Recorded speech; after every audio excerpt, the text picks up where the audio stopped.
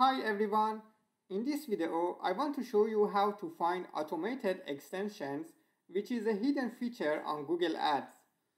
When you create your campaigns on Google Ads, generally you create your own headlines and descriptions unless you are using dynamic search ads and you create your own site links. But there are some more extensions that are automatically created for your campaigns, and by default they are turned on. Automated extensions pull information directly from your website and add them to your ads.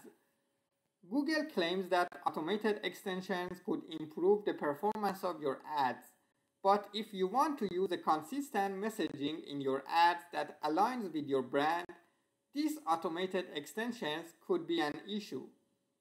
So let's see how to turn off automated extensions.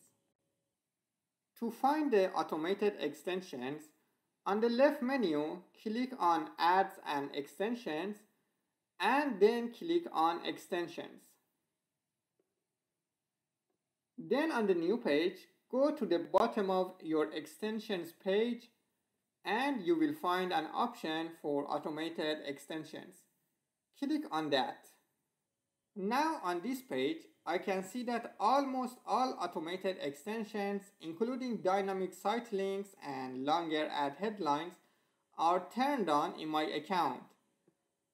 To turn off any of these extensions, you just need to change them into off, give it a reason, and click on Save.